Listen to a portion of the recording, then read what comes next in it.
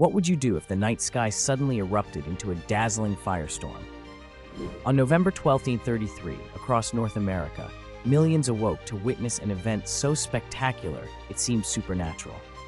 The 1833 Leonid Meteor Storm transformed the heavens, unleashing tens of thousands of shooting stars every hour. Eyewitnesses described the sky as ablaze, with some reporting over 100,000 meteors per hour streaking across the darkness.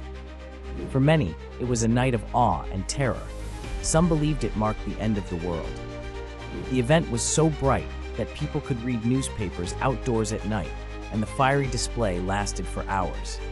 It left an indelible mark on American folklore and religious movements, inspiring spiritual awakenings and apocalyptic fears alike.